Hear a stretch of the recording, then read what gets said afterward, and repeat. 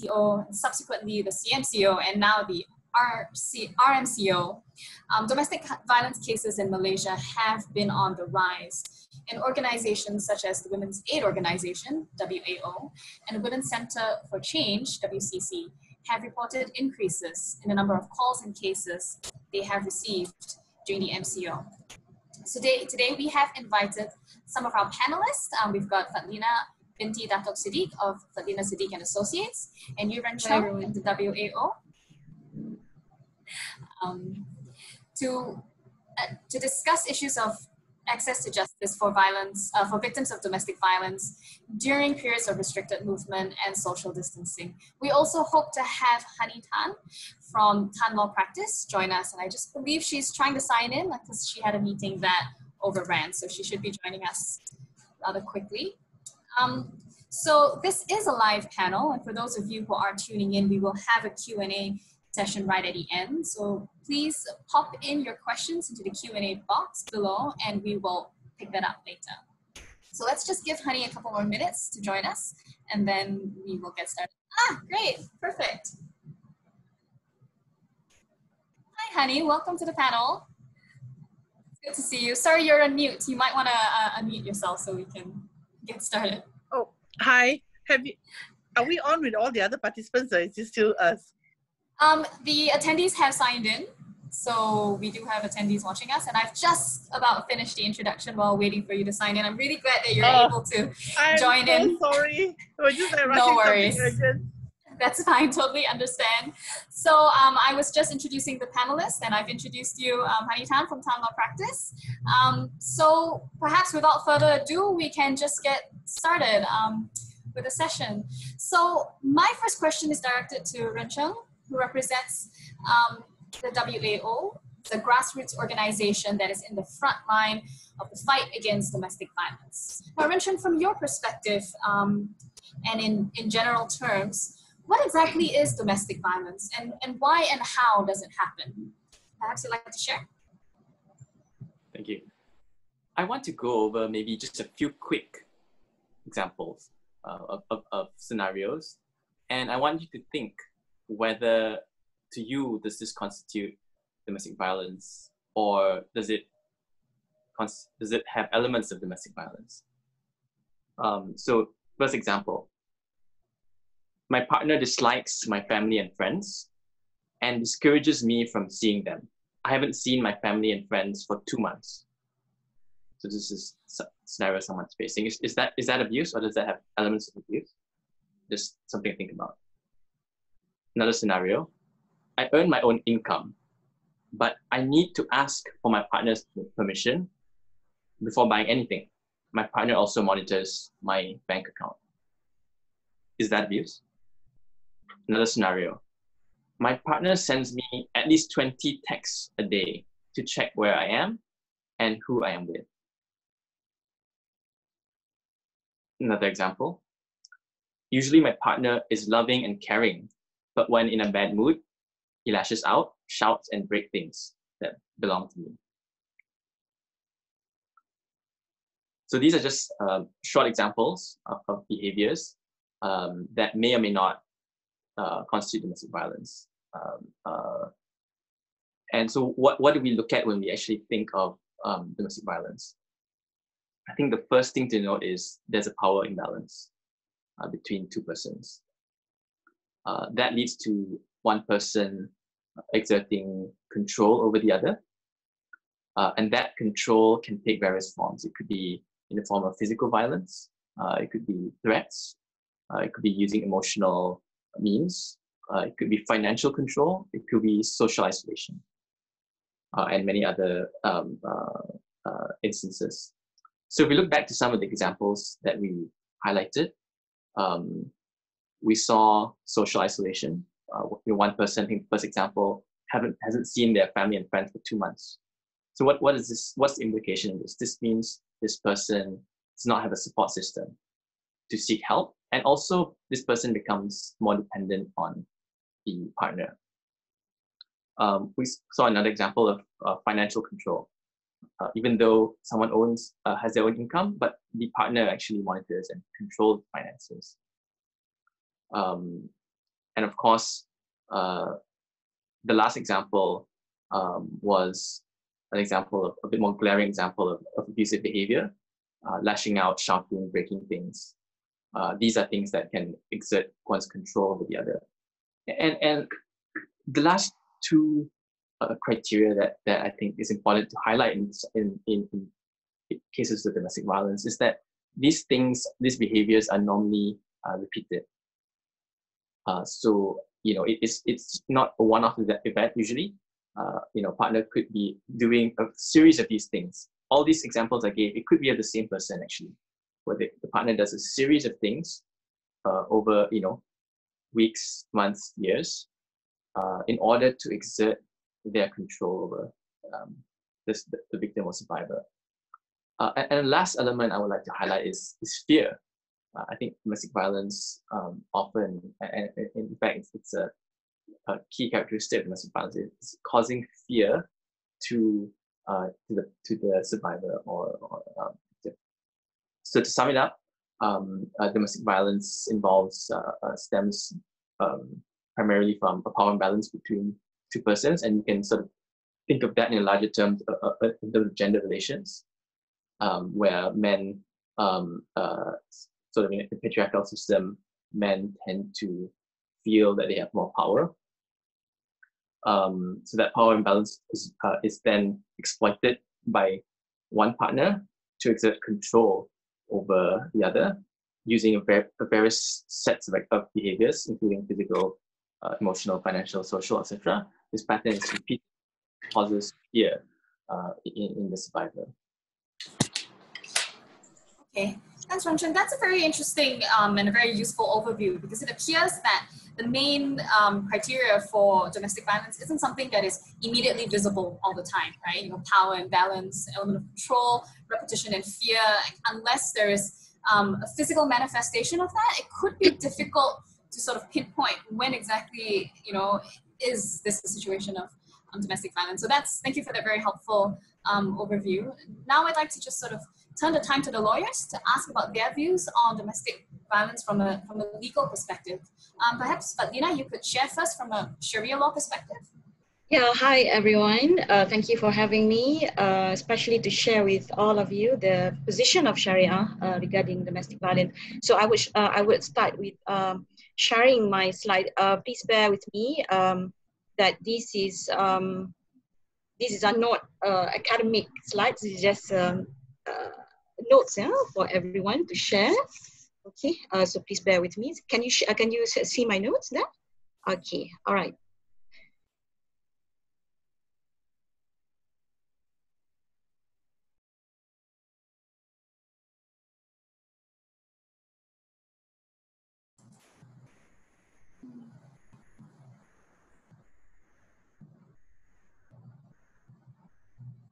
Okay, basically, Hannah and everyone, there's no specific term of domestic violence in Islam or in Sharia.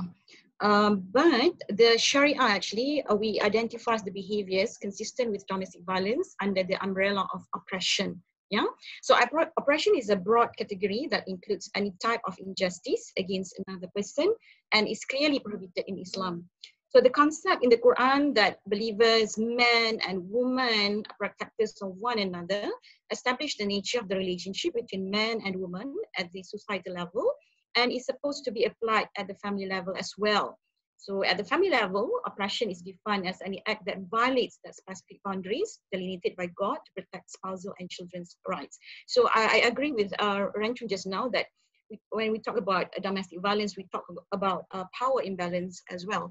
So the general categories of domestic oppression mentioned in the Quran include aggression, wrongdoing, harsh words or treatment, and inflicting harm or injury.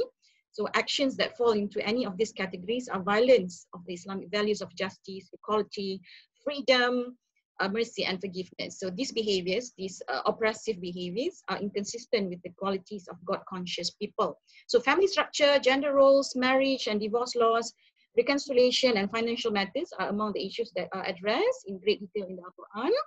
Throughout the many verses discussing the issues, there are common themes which emphasize the connection between justice and piety, accountability to God, and the importance of preventive measures to avoid injustice and oppression. And I would like to share with all of you, there's a legal maxim used by the Muslim jurists to interpret and judge according to Islamic law can be translated as there should be neither harming nor reciprocating harm, or in Arabic, la darar wa la dirar. Yeah? So oppression occurs when mercy and justice are ignored.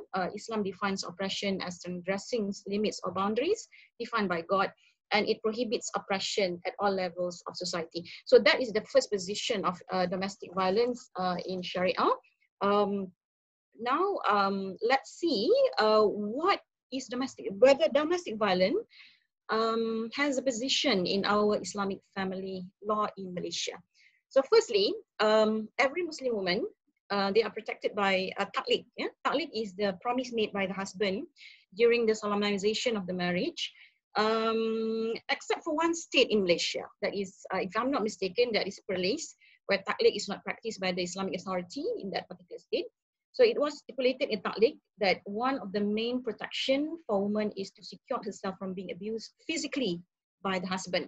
So the ta'liq was stated or mentioned clearly at the back of the marriage certificate. So every woman, Muslim woman in this country will have this copy of ta'liq and the promise made by the husband during the solemnization of the marriage not to abuse or harm her during the marriage. Yeah?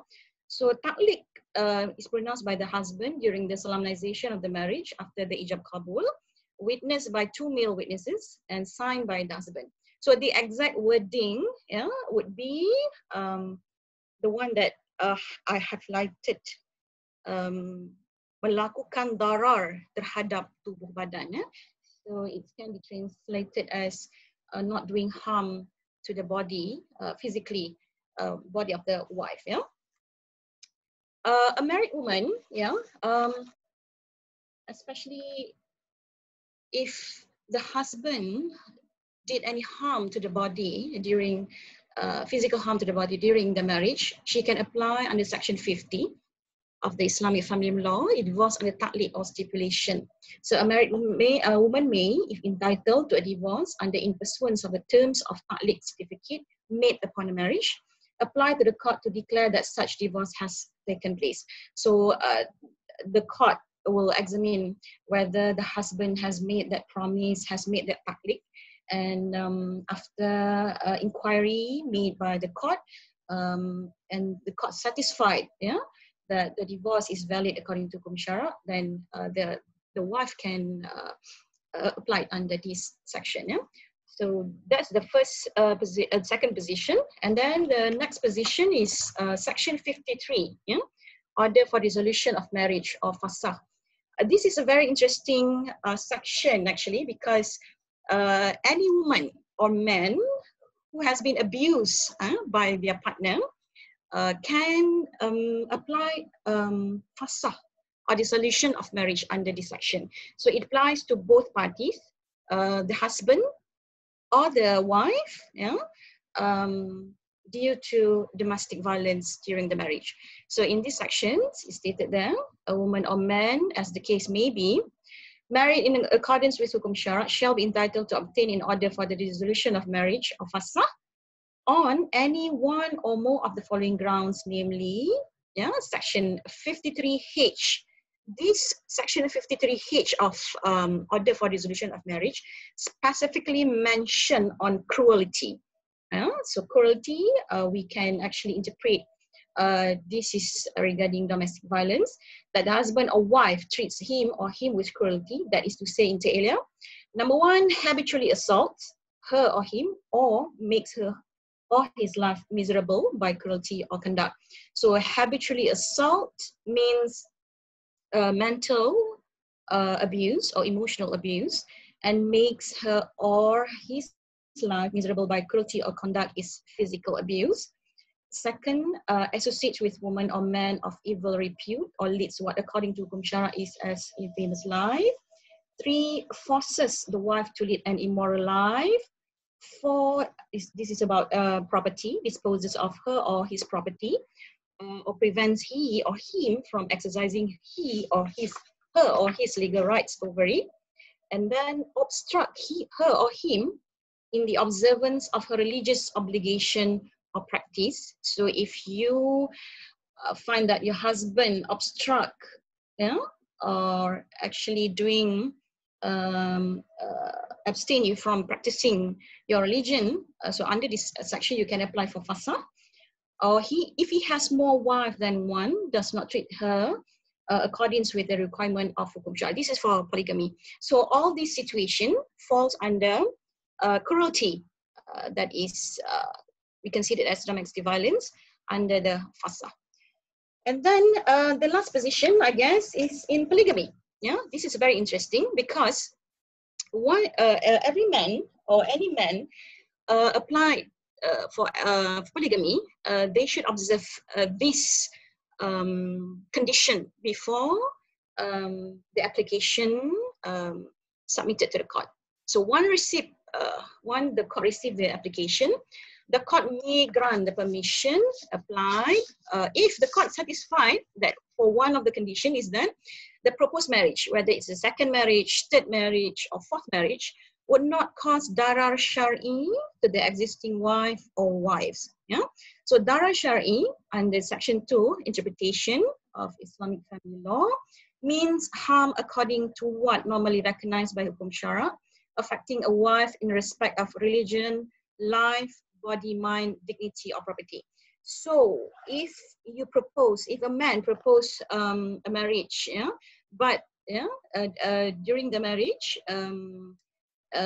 there's harm done to the wife, affecting her body, means physically abused by the husband, or mind, mentally abused by the husband. So the court might not proceed with the permission to allow the polygamy marriage. So Hannah, that is I think the three position that includes in the Islamic family law regarding domestic violence. So the word domestic violence is not there basically, but we go by cases. There's oppression generally, then we have darar in taqliq and fasa with all the situation, and then polygamy. So that's all for round one. Hannah, back to you. All right, thank you, Fadila. I think that was a very, very clear and structured approach to how the Sharia law aims to protect both parties in an intimate relationship, male or female. And also the protection is not just to sort of the physical well-being of the person, but it's also to their property and to their psychological well-being. Yes. So thank you very much for sharing. Now, Hani, it would be great to hear your perspective on what is domestic violence in law and how is it usually applied in matrimonial proceedings and in criminal matters? Hi everyone. I'm so sorry I was late just now. But it was really interesting hearing what Fadlina had to say, especially about polygamy. So I'm going to start by talking about domestic violence from a perspective of law that is applicable to all Malaysians first, whether you're Muslim or non-Muslim. So the first one I'm going to touch on is the criminal law part. So offences under the Domestic Violence Act is most usually read together with the Penal Code. So just now, Renchong had talked a little bit about what's domestic violence, but in law, even a threat to commit some kind of physical injury to someone who's a family member will constitute domestic violence. So is the actual physical violence, the threat of violence, and something which most people don't actually think about as domestic violence is, destroying property, even to annoy, which means make somebody angry, is also domestic violence. I think when I tell my clients that, they're actually quite shocked that, commonly now will be like smashing the iPad, the phones, those sorts of behavior is actually domestic violence. The other one is, of course, if you force somebody to do something that they in law have a right to say no to. So this is where we always say for the women's groups, it's really weird that, if a stranger rapes somebody, then it's considered a crime. But if a husband rapes a wife, it's not a crime. Because if you look at our rape provision, sexual intercourse with a husband, there's a marital exception. So that's not rape. So the wife cannot say no to vaginal intercourse, but she can say no to, anal intercourse and oral sex. So that those sort of things she can say no to. And quite interestingly, like recently there have been a few amendments to the DDA. So if you cause somebody psychological, abuse, including emotional injury, that is also domestic violence. So quite often that can be coupled together with, using money as a way to control someone. And sometimes that kind of control can be very extreme. And that's not very good, and that is domestic violence. Giving somebody intoxicating substances when they don't know about it, that also constitutes domestic violence. Let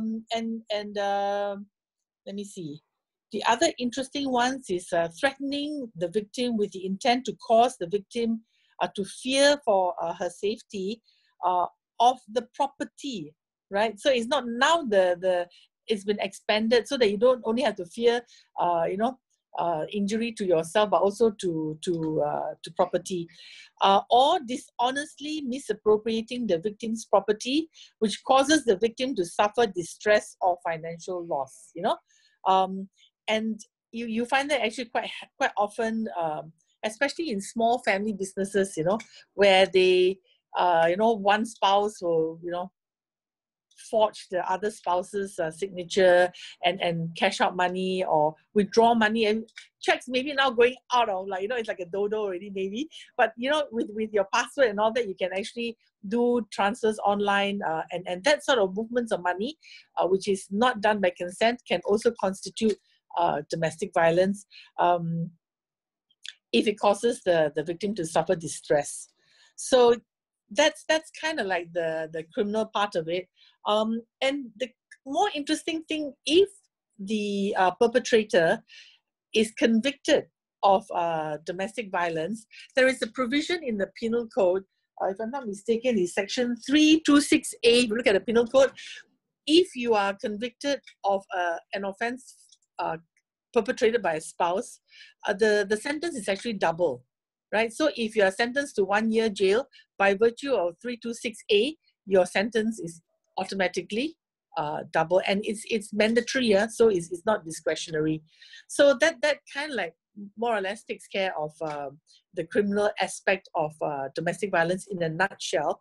The other aspect of criminal law that applies to Muslims and non-Muslims is in the area of torts.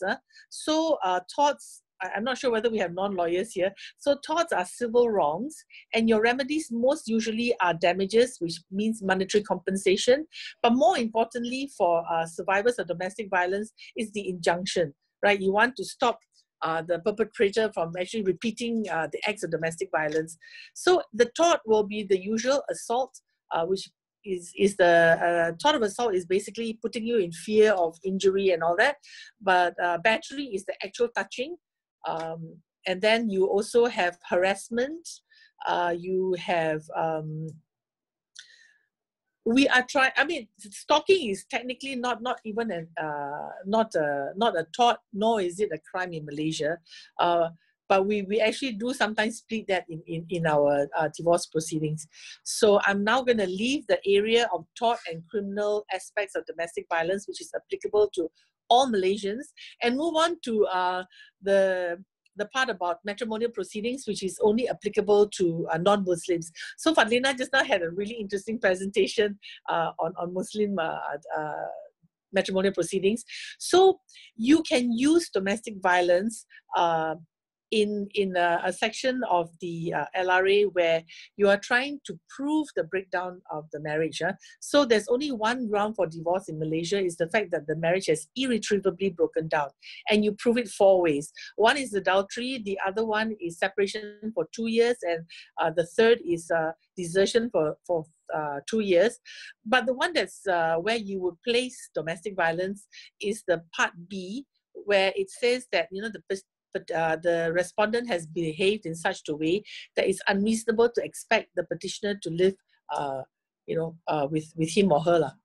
So that's where you will put your domestic violence. So and the other interesting thing about the Domestic Violence Act is that it also allows the claiming of damages for domestic violence. So in one of our cases at the High Court level, the court did find that there was domestic violence, number one, and she made some orders as to damages. But at the Court of Appeal, that was overturned. That part of the judgment is overturned. Unfortunately, the Court of Appeal did not write a decision. So we are not very clear exactly why that was overturned. So we are still right now, at the moment, we are also continuing to plead domestic violence as part of behavior. And we are also still pleading for damages. And we're trying to litigate and build the jurisprudence and see how far this area of the law can go. So I'm going to start right now. Okay. Thanks, Annie. That was very interesting, and it was definitely a lot to digest. So I really appreciate the panel's given us an overview on domestic violence in Malaysia and the laws around that. Now let's sort of like zero in on the impact of the pandemic and how have victims of domestic violence been impacted by COVID-19 and the MCO, especially in terms of access to justice. Now, Fadlina, perhaps you could share about the responses of the Sharia courts in the states that you practiced in for the period of the MCO. Yes, thank you, Hannah, again. This is my observation during the MCO on how has COVID-19 and the MCO has affected victims of domestic violence. So the lockdown, the MCO has left the vulnerable group completely at risk, especially women.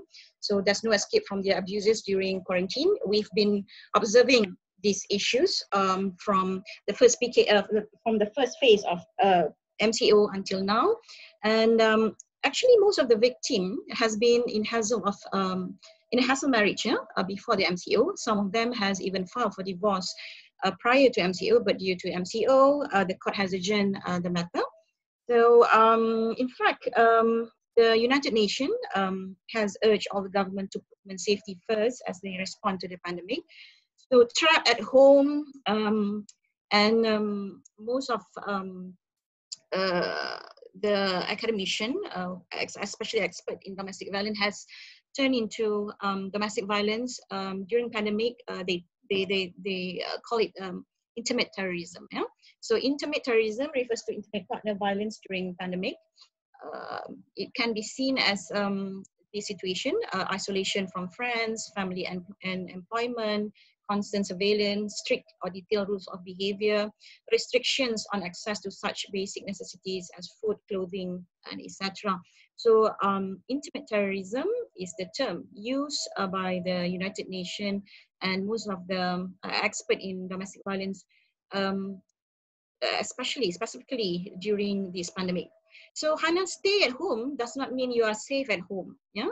So the lockdown is a huge downside for victims exposed to their abuses. And then we observe that access to helpline and shelter home, especially in helpline, Ranchung can confirm this, part in numbers for domestic violence. There was nowhere to desperate to go. Shelters could not take them because the risk of infection was too great, and there's no court proceeding except for telecounseling and legal consultation. So during this phase, we have observed the situation, and due to this situation, so the Sharia court has responded by getting approval and permission from Majlis Keselamatan Negara and KKM, of course, to approve their SOP to operate the service during pandemic. So this is a very interesting part of Sharia court, where actually they open for limited cases during this pandemic situation. So JKSM, our Sharia Judicial Department, are developing a proper mechanism to effectively respond to this problem. And after the approval, the Sharia court has opened, but only to limited cases. And one of the cases that categorized as urgent and on urgent basis is the filing of fasakh or divorce dissolution of marriage on the ground of domestic violence. What you have to do is just come to the court with the police report and the medical report, to be attached together, and you can file it during the pandemic. This is a very interesting approach taken by the Sharia courts, just to address the issue of domestic violence during pandemic. So it has give a big relief actually for the Muslim woman under the situation that they can actually file for divorce under fasakh or mutual divorce during this pandemic. So today we have the Sharia court has open, completely open and operate full service. So every cases, we can attend every cases as usual, starting from 9th June. Yeah, fantastic. So, yes, so there's no more urgent basis. But during that pandemic, we have also entertained few cases on injunction due to domestic violence. So that was the situation during the first, second, and third phase of MCO, and the approach taken by the Sharia court. That's really great to hear. I mean, it's really great to hear that there was that balancing consideration between public health safety and safety for people at home. So I'm really glad to hear that. Now, turning over to Hani, what was your experience during the MCO, and how have the myriad restrictions affected your client's ability to access justice? And what were some of your approaches to try and mitigate some of the negative impacts? Well, I think once again the Sharia courts have speeded ahead. I'm lucky in the sense that I serve on the Family Law Committee of the Malaysian Bar, and I've been asking my fellow members, and they're from all over Malaysia. So I'm asking them, did they deal with any cases in the civil courts, the civil divorce courts, in terms of domestic violence during this MCO, RMCO, CMCO periods and all that? And essentially, the answer is that no one actually went to court on this. I think it has to do with the way in which the civil law practice works, because the courts have been open, and they say that in matters of urgency, we can always file what we call a certificate of urgency, so that we can be heard by a judge immediately or very soon. The only problem is that I think for most lawyers, when we want to file a certificate of urgency, it's to us is actually quite a high standard to meet. Something must be like super seriously wrong.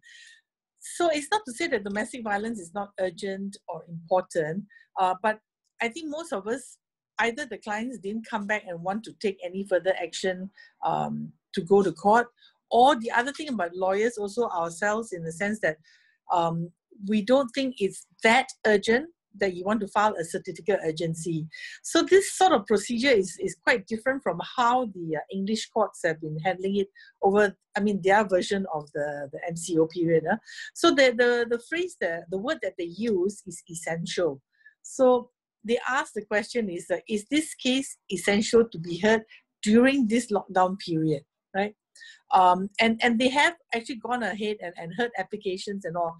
But so from a wide, kind of like a spread of lawyers who are practicing family law throughout Malaysia, the answer has been like no one has actually gone to court on this issue during the COVID period. And I suspect a lot of it is because of the term urgency versus essential. So I think I'm going to stop here because there's nothing much more to add, and I'll take questions later on this. Okay. Well, that's very interesting to hear, especially sort of the contrast between how the two different regimes sort of like move forward. Now turning over to a civil society perspective, from the WAO's perspective, what sort of changes in your strategies or approaches did you take to support domestic violence victims during the MCO? And would you consider maintaining these new approaches moving forward after the MCO? I think there are two fundamental changes that happened during MCO. First, or that we had anticipated at the start of the MCO. The first is increase in cases.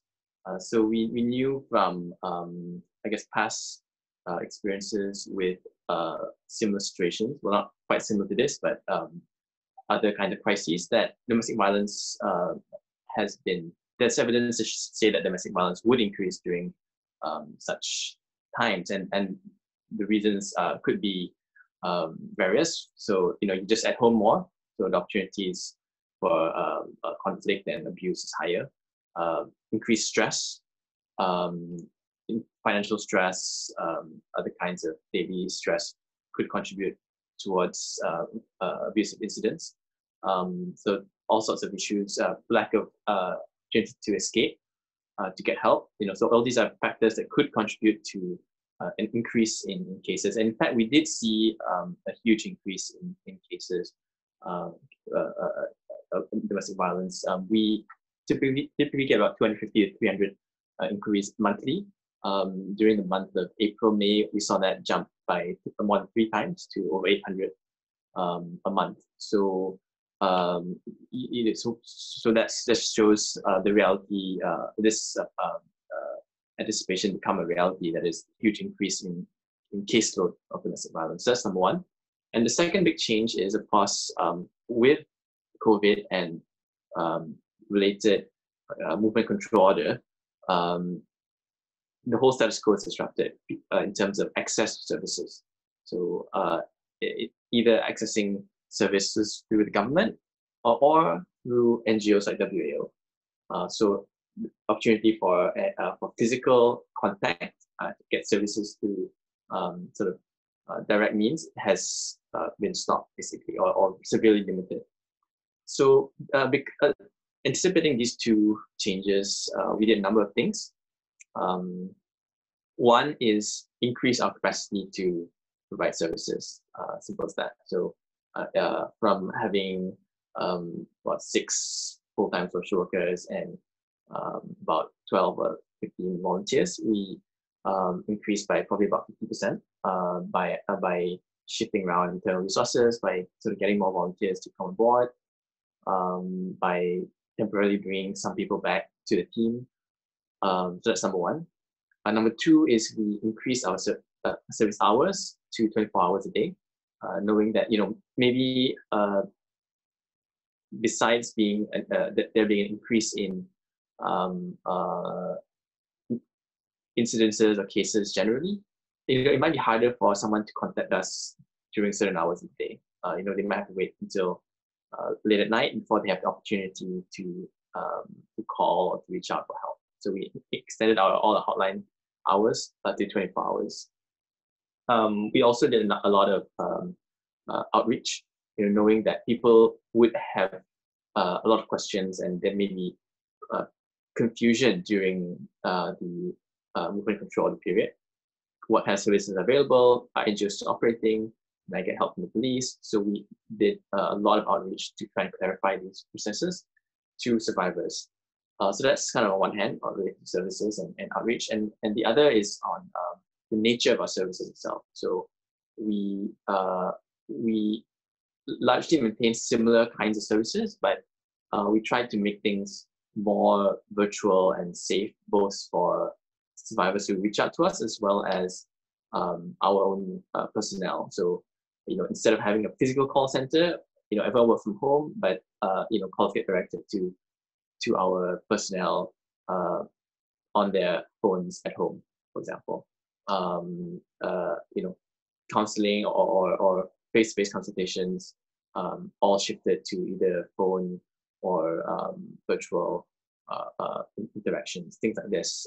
So we did it's fundamentally the same thing, but I think how we think about it is, one is doing a bit more of what we already do, and number two, changing some of our services to become more virtual friendly. And I think we have no choice but to maintain these changes. We don't know how long the impacts of COVID and MCO will last. We're finding maybe some things do work regardless of, and are more efficient to do. It's more efficient to do certain things a certain way. So for sure, we're looking to continue all these efforts that we put in place for the foreseeable future. Okay, great. I mean, that's really interesting to hear, because I mean, what we are hearing is that there has been a very dramatic increase in the cases, and WAO has been very flexible and sensitive in sort of readjusting its approach to delivering its services, and are foreseeing that this is going to continue for at least the foreseeable future, and are keeping that in place.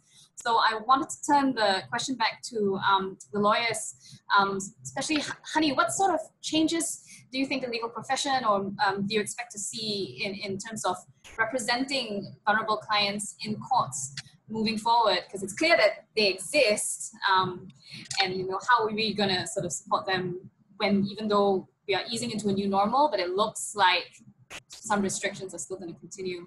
What are your thoughts on that? Well, actually, at the moment, there's the judiciary are relooking at the rules of court, which is basically this bunch of rules that govern how we take matters to court. And it's huge amendments, and actually we don't even know how it's going to turn out yet, because we're just at the start of the discussion. But definitely the judiciary is taking the move forward in terms of having more virtual hearings. And I think that's, in a way, something that we should embrace.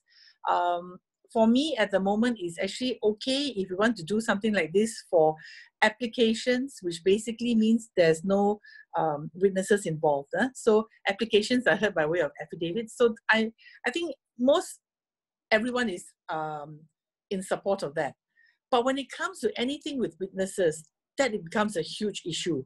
I mean, especially when we want to talk about domestic violence in relation to a divorce matter, for example, right?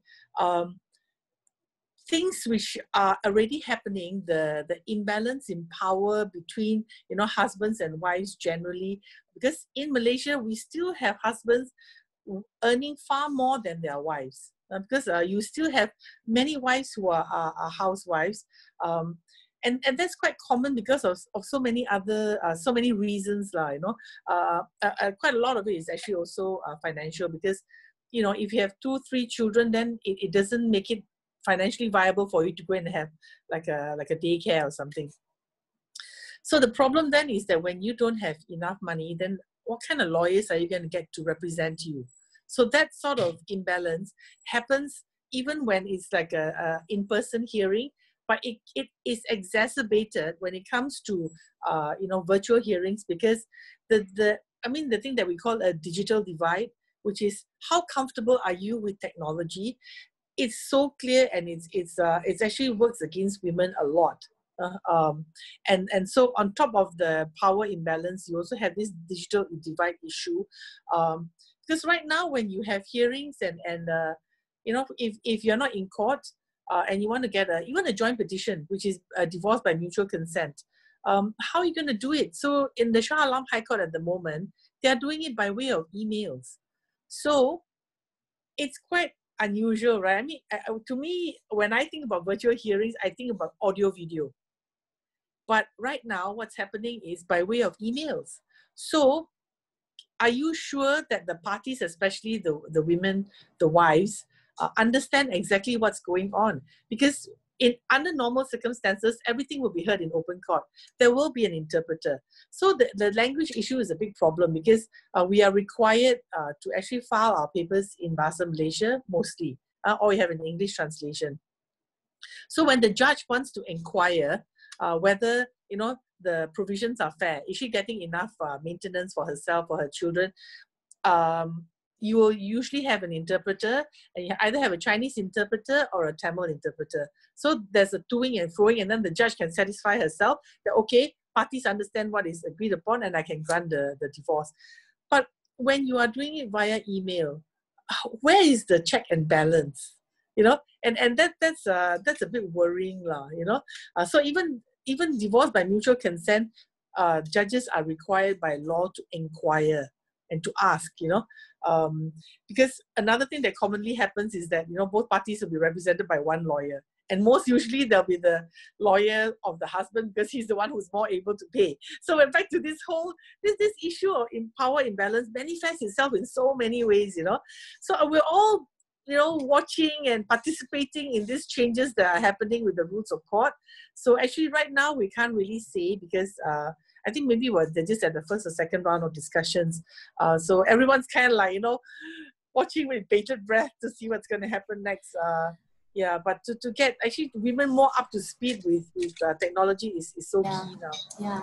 I mean, that's really, really fascinating because, like you said, there's a lot of enthusiasm around technology right now, as there should be, because that is really the way forward. But of course, we do have to be mindful about people who may be left behind, so to speak. And then, of course, a question maybe not for this panel, but to explore wider is how can lawyers also bridge that gap? How can lawyers sort of like sit in that digital divide and help the more vulnerable access justice, and in doing so uphold the rule of law? So thank you for that. That was really interesting. Fadlina, from the Sharia court's perspective, do you see similar changes, adoption of technology, and any discussion around this digital divide as well? Yes, thank you, Haina. As I mentioned before that we've started already, open the Sharia court to public since 9th of June. So we've been running here and there since 9th of June. As it's open to public, full service, Sharia court, full service to the public. My first observation, of course, for the SOPs, to avoid physical contact, SOPs during pandemic. So my observation that the Sharia court has observed this very, diligently, and everybody during the clients and the lawyers a full, given full cooperation to the SOP. So the administration, number 2 is the administration, 50% has resorted to online services. So we've been resorted to video calls for appointment of lawyers, affidavits, even trials. Yeah? So lawyers can choose whether to conduct their trials by virtual or the normal proceeding. But normal proceeding, we have to observe all the SOPs. And night courts. So our chief judge has introduced night courts to resume all the proceedings that has been adjourned during MCO. So this 3 measurement has been taken by the Sharia court to avoid and to control the pandemic, as well as to explore on the virtual courts. So I have my own worry, like Hani told just now. If the parties are represented by lawyers in Sharia court, the virtual proceeding should be okay. It's going to be a smooth sailing procedure. But what if she's not or he's not representing by any lawyers? So the technical aspect of the trial should be our main concern, and the access to justice. Virtual court now is the access to justice. And then so far, the virtual proceedings or the virtual trial only limited to mutual divorce and divorce that happen outside the court. So it's not for all. Like what Hani told us just now, our worries about the case that involve witness. So it's not really advisable to proceed with a virtual court, virtual trial. So. And I agree, we have to speed up with the technology, not just for our client, but for lawyers as well. For lawyers as well. So we have all these type of Zoom, emails, Google Meets, StreamYard, and all these kind of technologies that we have to assimilate and adapt as well. So that will be my response. Thank you, Anna. Thank you, Fadlina. Yeah, I think what's coming out really clearly and really strongly is that if lawyers are going to uphold their duty to the rule of law and access to justice, they have to get familiar with technology, because that's the way of the future. So I think that's a theme that I would like to explore in the future, and maybe we can think about that. But Renshang, curious to hear your view and your perspective of this issue from the front lines, in particular in the context of this digital divide that's being discussed. Like, what have you seen? I think it's definitely an important point. I think Hani's overarching point of even looking at gender disparities within the digital sphere, I think it is needs to be on the back of our minds when we talk about moving digital. In fact, the UN Women, I believe, put out a report last week or 2 weeks ago, precisely on this, noting that for various reasons, women's access to online services or just online space generally shouldn't be it shouldn't be taken as granted as equal to men. And just one example is due to women tend to face more harassment online, and this then limits their access not only to online services because they just don't want to be in that space. It also just accesses. It also respects their ability to just be social, to keep in touch with, maintain a social presence online, be in touch with friends and family. So I think that has to be at the back of our mind when we're thinking about moving digital. And of course, access to internet itself, we look at that, I think this is sort of globally, not necessarily become Malaysia. Women less access to internet compared to men. So these are simple points, I think, that we need to bear in mind. That being said, yeah, it's some of these things are inevitable. Some of these things would, they would have, we can't help but move to a bit more, at least a digital alternative. I think is the idea. I think it's the verdict out there as to what exactly, the world's going to look like. Undoubtedly, it's going to be more virtual. And I think the challenge for us is to ensure that, as we make this change, for sure some things will be okay and even better. But access to technology, I mean, that's universal human right under the UN Declaration of Human Rights.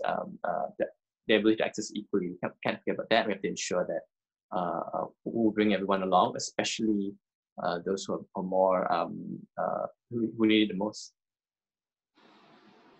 Yeah, that's very fascinating. Thank you for sharing that perspective. I mean, we were not intending for this conversation to head into the technology realm, but it does seem almost inevitable when you're talking in the context of imbalance in power, and technology is a tool to power, and it would be very interesting to see how lawyers can support themselves in technology in order to equip their clients and the more vulnerable in this area as well. So I've come to the end of my questions, and I'd very much like to sort of throw it open to the floor, to the attendees that are tuning in. If there are any questions, I'd be interested to field them. So currently we don't have any open questions. So we'll just give it a couple of minutes. And perhaps while waiting, I can ask one of my own burning questions that have come up in the course of this discussion, in particular in the realm of, I guess, here we are back at, technology and access to justice. Like, what are the lawyers sort of doing to sort of, equip themselves, particularly from an access to justice mindset? Perhaps the lawyers can sort of chime in, and maybe Rensheng, maybe you can talk about what you'd like to see in order for legal services to be more effectively delivered to victims of domestic violence. I think we'll find that quite a few lawyers and their clients now work on WhatsApp. And that's really important, because I think the old days of, having clients only contact you via your office phone, I think those days are practically, gone. So the issue then will be, how do you even communicate, especially women who are in distress? How do you, it's kind of like a weird world, because when you are face to face and you are listening to your client, and they can, in that sense, they can see your empathy, and they can hear the concern. So the combination of audio visual is really important. And I found that during the MCO, CMCO period, it was just kind of impossible to have any video contact, because if you have any calls before 8:30, it will be fine. The minute you hit 8:30 a.m. plus until, whatever time, sometimes you couldn't even make WhatsApp calls. So when you want to talk about technology, one of the key things that we have to talk about is the service providers.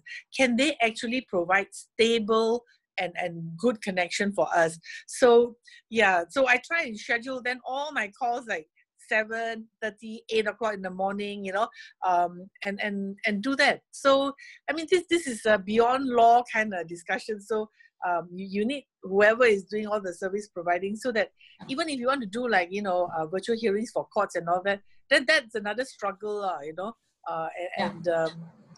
who knows where that's going to lead.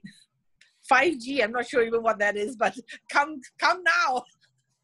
Unstable connection. Oh, Yeah, Yeah. I mean, that's that's a real definitely struggle. Oh. definitely some like bigger questions than what the legal community can sort of address. But Rencheng, you were going to say something. Please continue. Yeah, I think maybe there are 2 points to add. So one, sort of touching a little bit back on what our discussion on digital divide. And one of the things that we need to do, maybe not lawyers per se, but just it relates to lawmaking, is to ensure that our legal system adequately provides a baseline protection for everyone to engage in the online sphere. I think we've seen throughout the MCO increasing concerns about online harassment, online doxing, surveillance, and frankly, in Malaysia at least, our legal system is not adequately set up to provide the protection and redress necessary for these for people who experience such acts.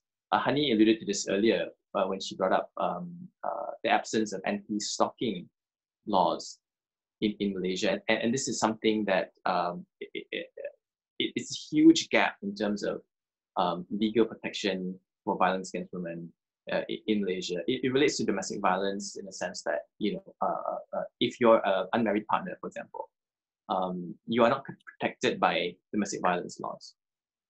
So if you're abused by a boyfriend, although the police can arrest your boyfriend if he hits you, but there's no protection mechanism for you. You cannot access protection orders that are available under Domestic Violence Act. If the incident has not escalated to some kind of physical abuse or clear threat, you may not even be able to get police to investigate or give you any kind of help. And that's why we really need to enact anti-stalking, anti-harassment laws. It's not a complicated thing. This is something that is becoming increasingly mainstream across the world. These are laws that have been adopted in Singapore, in the UK, in India, various parts of the US, Australia, and many other jurisdictions in the region. For Malaysia, we're not there yet, but the good news is we're almost there. I think so. There was an inter-ministerial committee led by the Legal Affairs Division in the Prime Minister's office that had actually convened everyone, various ministries and stakeholders, and to draft these laws. So it's simple amendments to the Penal Code, to the Criminal Procedure Code, and this thing is waiting for the cabinet to just get it really. Because of the instability, because of what is going on, these things have actually stalled. So I mean, that's one point for me. I think as citizens, we ought to be pushing for lawmakers to enact these kinds of laws. So anti-stalking, anti-harassment laws is something that Can I just add something here? Okay, the thing about us, Malaysia, is that we're a common law country. So, I mean, like Rencheng and I and a few others, we're all working on the stalking laws. But because we are a common law country, judges also make law. So right now, our sexual harassment law is judge-made. There's a case called Muhammad Rizwan at the federal court. The federal court decided to create a tort of sexual harassment. So that's one way to do it. So best way, I would say, always is statute because it's clearer. But if not, and thank God we're a common law country, we can have judge-made law. So right now, we have filed a matter in the High Court, and we are testing the law, and we are trying to get the judge to find and make a law on stalking. So let's see how that goes. Thank you very much for sharing. Unfortunately, we've come to the end of our time. We did have 2 questions come in actually, that 3 questions actually that maybe we can speak to the panelists separately to see how we want to respond to that. But I am respectful of everybody's time. So I'd like to thank the panelists once again for your time and for sharing and for all that wisdom. And thank you for the attendees for sitting through the entire session and for your questions at the end. So we'll be having more of these. Thank you, Hannah. Thank you, Ren. Thank you, Hani. Thank you, Lexis. Thank you, Lexis. Yes, thank you, Lexis. You're most welcome. All right. Bye, everyone. Okay, thank you. Bye. Bye.